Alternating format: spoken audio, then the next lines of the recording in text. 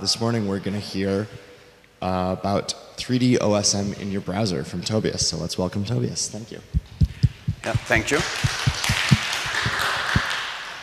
Okay, so I want to tell you a bit about OSM2World.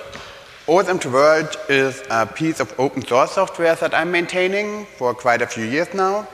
And simply speaking, the goal of OSM2World is to create 3D models from OpenStreetMap data.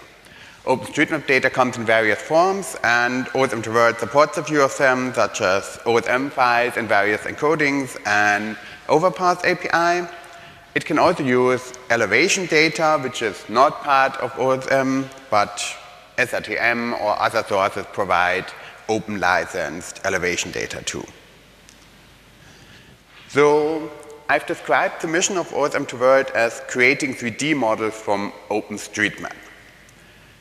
In 3 simple steps, to create 3D models from OpenStreetMap, we need to store OpenStreetMap data in some kind of suitable storage, query it or parse it in order to be able to work with it. As a second step, we need to actually understand that data, the various tagging conventions that exist, and to build 3D models from it. And finally, we need to export it into the desired target format. Now, a big part of the idea of OSM2World is that the second step, understanding data and building 3D models from it, is actually quite a bit of work if we want to do it properly. So, for example, just rendering a 3D building by extruding the outline is relatively easy. But as soon as you start, for example, creating individual roof shapes and so on, which is all things that can be tagged in OSM, you need to actually write code that supports all of these variations. And part of the idea is also that this work is mostly the same for many different use cases. So, I mean, there's a step 3 to export the models into a desired target format. But the step 2 is very similar for all these different use cases.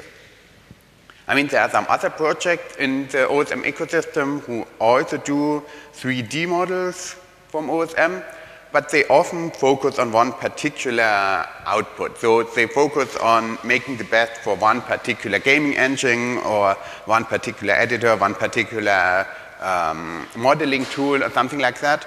OSM2World tries to instead focus on the common functionality between all these use cases.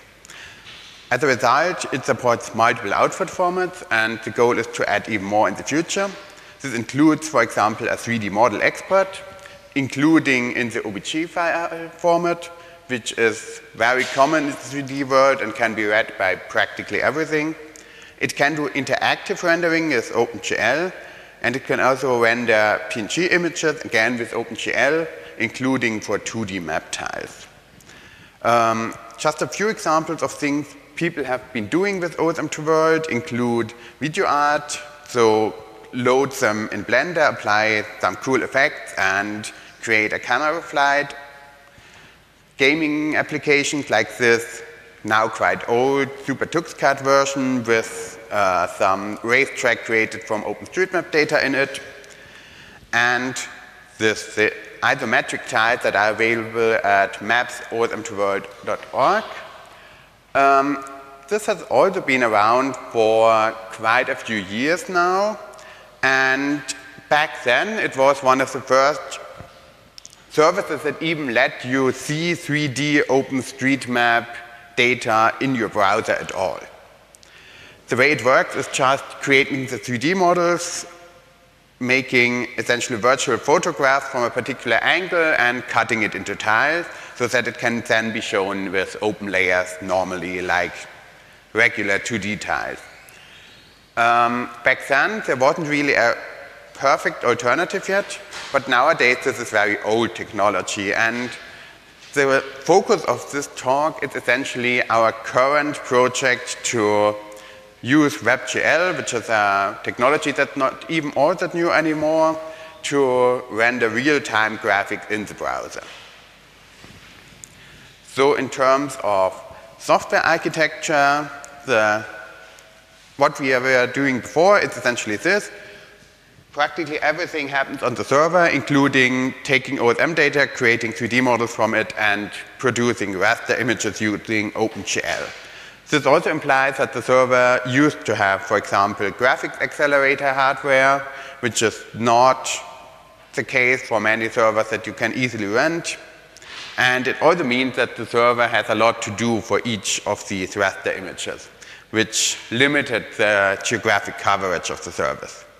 So what we want to do instead is to create the 3D models still on the server, but to send the result to the client, and the client then handles the rendering using WebGL.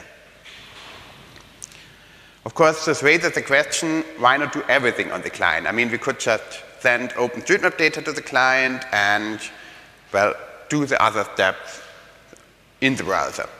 There are essentially two reasons for not doing this yet.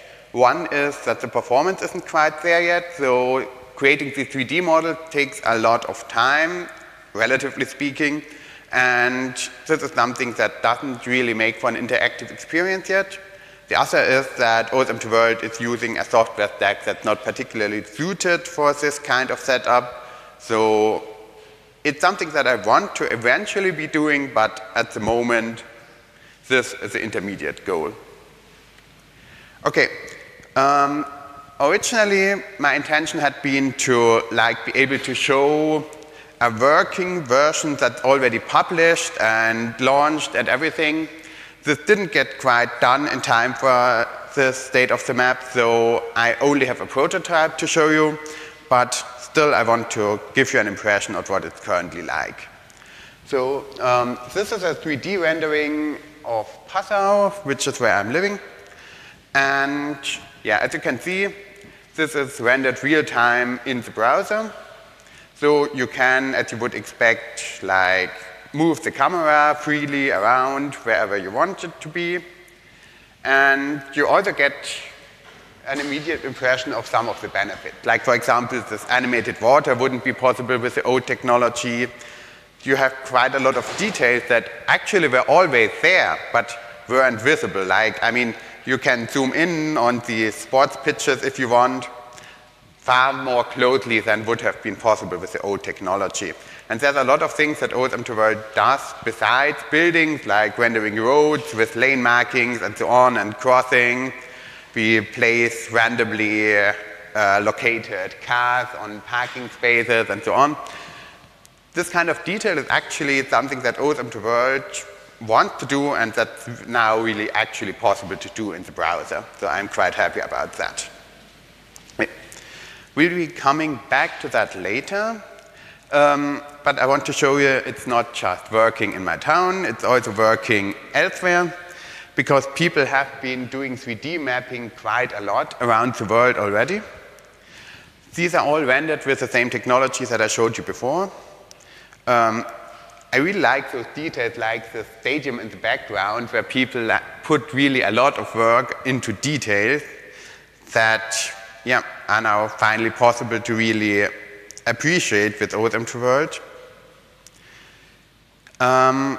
One reason why I'm showing you, for example, this last slide here is this Eiffel Tower model. This is not something that you can realistically do in OpenStreetMap data, so instead I'm not even trying. There's a platform called the 3D model repository at this URL, and you can upload 3D models there and link them from OpenStreetMap, and OSM2World will then place them in the correct position based on these links.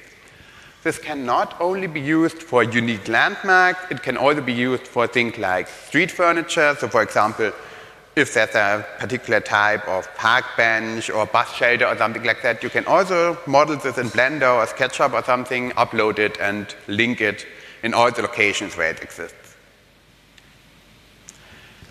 Okay, back to the theory for a moment. This is the diagram I showed you before. As you can see, we are sending 3D models through the internet.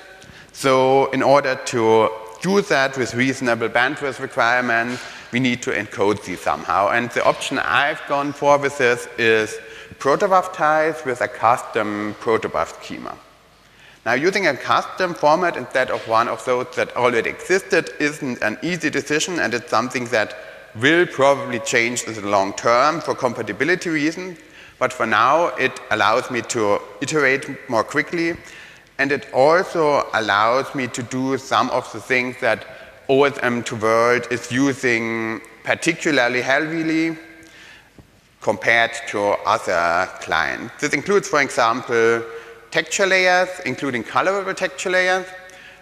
With OpenStreetMap data, you have a lot of variation. So, for example, you can, for each building, set tags that describe the color, the material of the building, and so on. And these can be combined freely. So, I mean, you can have various materials like plaster or brick or glass, and you can have arbitrary colors too. And these need to be able to be freely combined. And the way this works is that the building geometry is only transmitted to the client once, along with a list of texture images that should be pasted on top of that geometry, and the client is then responsible for displaying this accordingly. This is also something we can see in the demo. So you can see that the buildings have various colors and so on, and these are essentially the same material plus a color value that's transmitted to the client and then used to display the buildings correctly. You can also see, like down here on the road, there are road markings which use the same concept. So you have an asphalt texture, which could, depending on the tags, also be a concrete texture or a cobblestone texture or something like that. And you have these road markings drawn on top, which are freely combined with any of the other types of surface below it. Okay. While we're talking about texture data, textures are usually including in OSM2World raster images. So they're PNG files or JPEG files. But we can also use vector graphics for textures now, and we can also use procedural textures. One that's been recently added are text textures.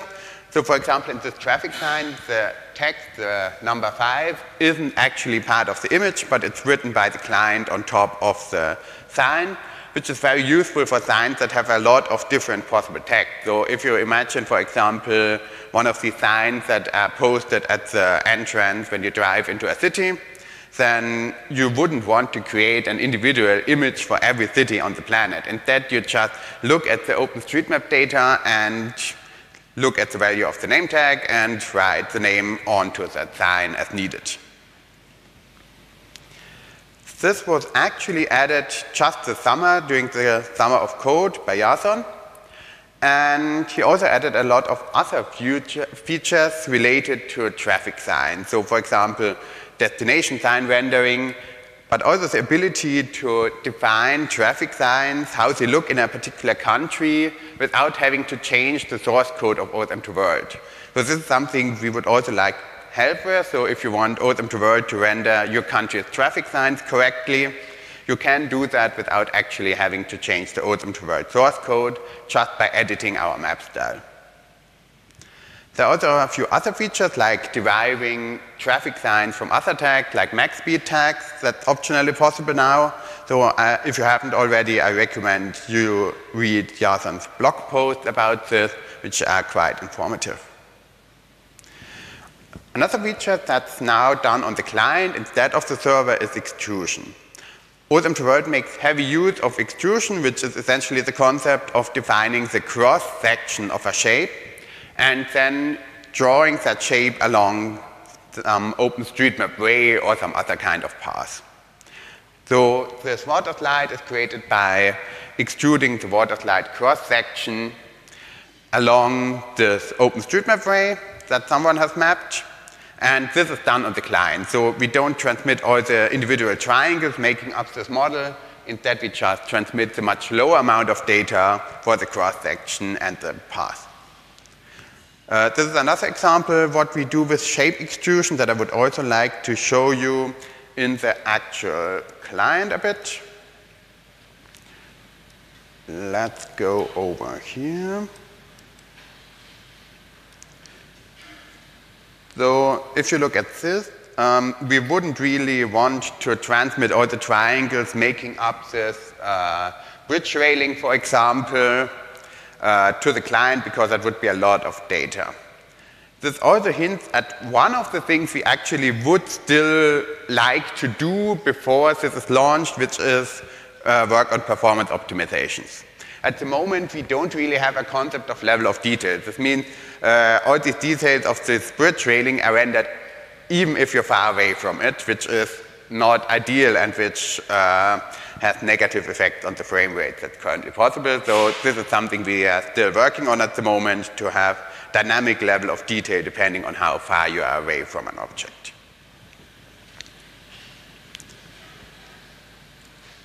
Okay, there are other optimizations we've done with the format, like instancing. So if there's a tree, we don't send the full geometry of the tree for every single instance of it. Instead, we just tell the client, this is what our trees look like, this is a list of places where trees are, and the client then just copies the trees wherever they are needed. This is also used for parked cars and railway sleepers and many other objects where there's only one or a few variations of the object.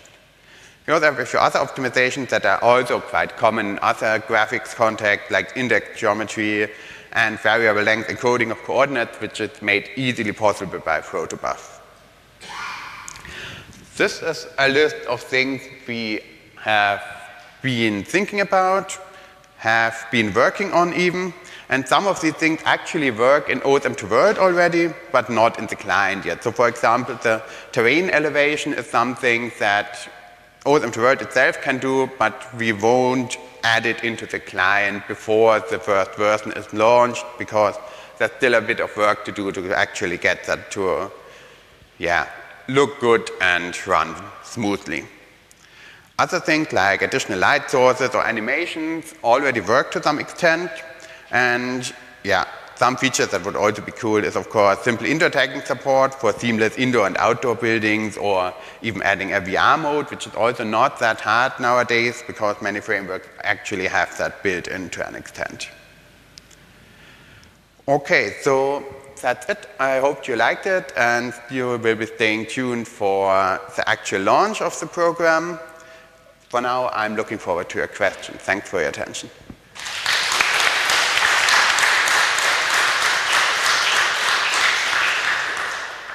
Excellent. Okay, we have a couple minutes for questions.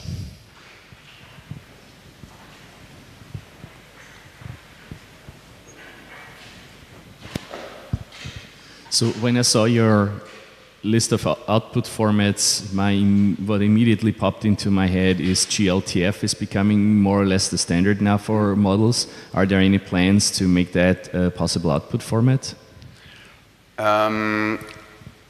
I've not worked on it yet, but it definitely would be one of the most likely candidates for additional formats in the future, yeah.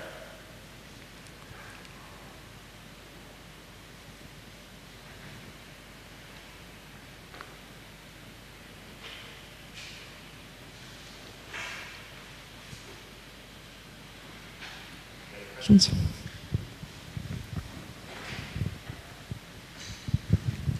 Yes, I see that the online pages are limited to Germany. Sorry? Online images are limited to Germany. I don't see images for foreign countries. Yeah, this is one of the limitations of the current technology, because the server has so much work to do to render these images on the server side. We actually haven't been able to support more than like Germany and a few adjacent countries yet. So this is something I hope will be possible with the WebGL client, because it drastically reduces the server load, so that we might actually be able to support eventually the whole world. I'm hoping that this will be possible.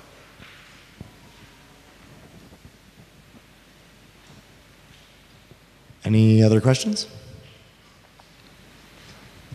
I guess I have a question.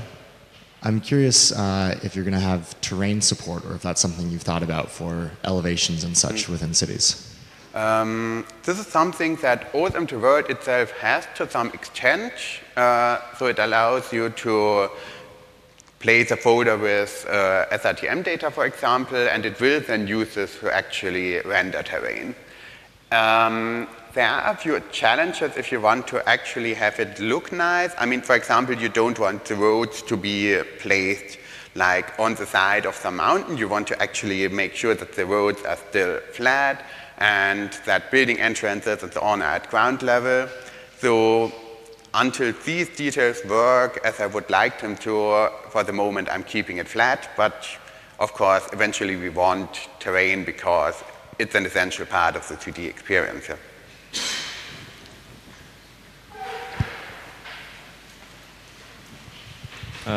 Do you think with enough performance optimizations you might eventually support like a light source, a sun and shadows and stuff, or would that, is that unrealistic for WebGL in the browser?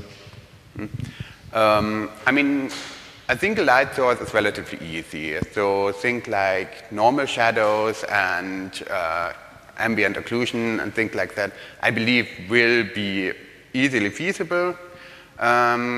I'm not sure yet if we can also do lots of light sources, like having each street lamp actually emit individual lights, but think like just having a dynamically located sun depending on time of day, and that is, I believe, easily in the realm of the possible. A continuation on the terrain.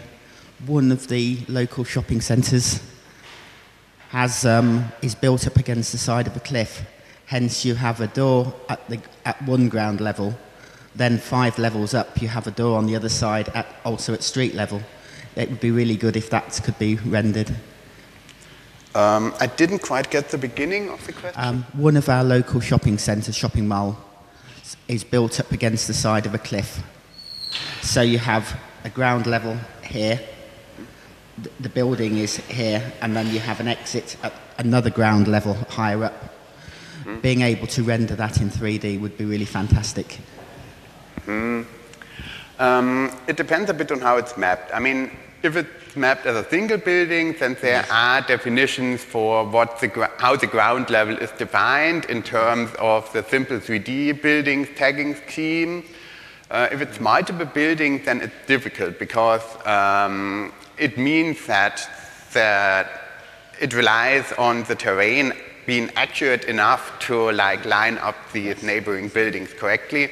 And because the terrain isn't actually from OpenStreetMap, but from some other data source, it's likely that it won't fit perfectly with each other. So I've always kept these kinds of problems in the back of my mind, and I hope that someday we will be able to like add tags that allow me then to adjust the elevation correctly, but for now this just doesn't work, or it's down to luck. Yes, for now with 3D mapping, I've basically stuck to flat places. Okay, thank you. I think we have time for one more question.